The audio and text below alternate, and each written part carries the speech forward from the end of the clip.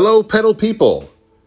Today we're going to the art island of Teshima in the Seto Inland Sea. Here's a quick map of the ferry services out there. These are the maps from Takamatsu, but you can go from the Okayama side as well. Today we chose the speedboat.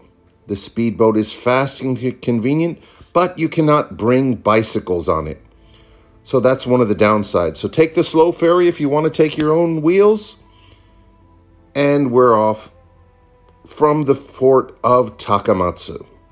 We left on a really nice day in May. No waves or wind. It's just wonderful. Along the trip, you go through a lot of islands. There's many islands on the Seto Inland Sea, and these are just a few of them on the way. The island of Teshima we're going to only has 700 people living on it. And here we are pulling up the island. We got some quick rental city bikes. They were cheap, but this island is hilly, so we highly suggest that you rent e-bikes. So going through the hills to start off the day on these bicycles took some time to get used to. And look at the bike they gave me. This was the biggest one, but I just look silly on it. But that's okay, it did the job. And we had a good day anyways. Temperature was about 20 degrees and we went over a hill and came onto this. This is wonderful.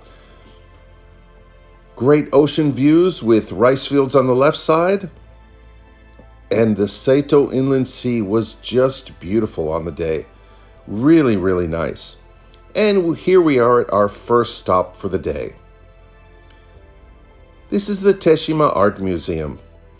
It's made up of a few giant concrete domes.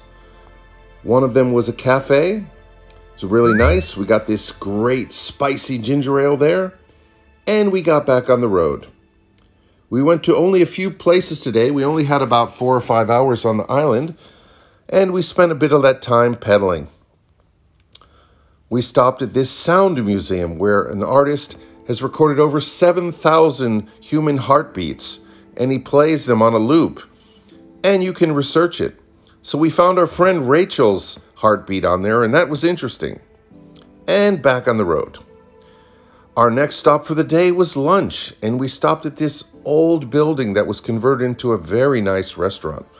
Really good food on the inside, gorgeous meal sets, but because we didn't have reservations, we decided to eat outside.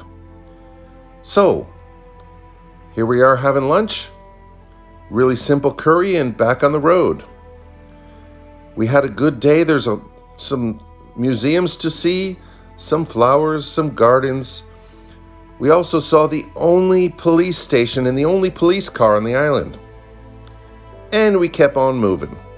We saw this great red glass museum, and then we're back to the ferry port for a trip back to Takamatsu. We had a really great day, and Teshima is one of the 3 or 4 art islands off the coast of Takamatsu. So why don't you come check them out your next trip to Shikoku?